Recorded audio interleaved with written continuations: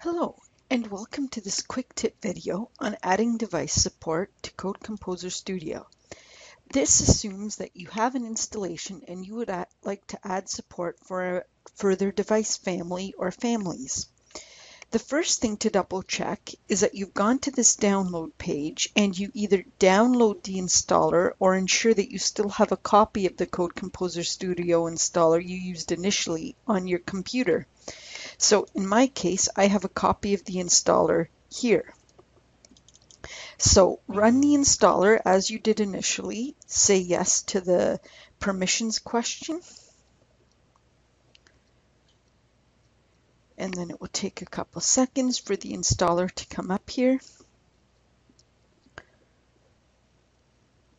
And we'll see here we get another question about antivirus with the setup on my particular PC. I can just select yes a couple times to continue. We accept the license terms, select next. I happen to have Code Composer 6 installed in this folder, so browse to your Code Composer Studio installation, an existing installation. So it recognizes that we have Code Composer Studio. Would we like to continue? Yes. We select next, and here we can see that in my case I only currently have device support installed for the C2000 and wireless connectivity.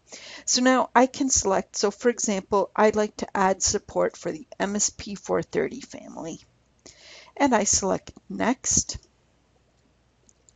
and we have a chance to add support for further emulators here. In this case I won't, but you could feel free to select any of these as well. Select next. Now because I'm adding support for the MSP430, sure, let me go ahead and add support for these and select finish.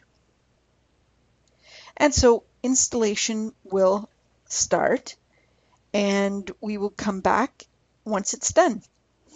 So now that the installation is finished, we can go into Code Composer Studio and verify that MSP430 support in this example has actually been added. So if we go to Project, New CCS Project, and the project wizard will open up. And then if we just filter for MSP or MSP430 even, you can see that the devices are now there, whereas previously they would not have been. Thank you very much for your time.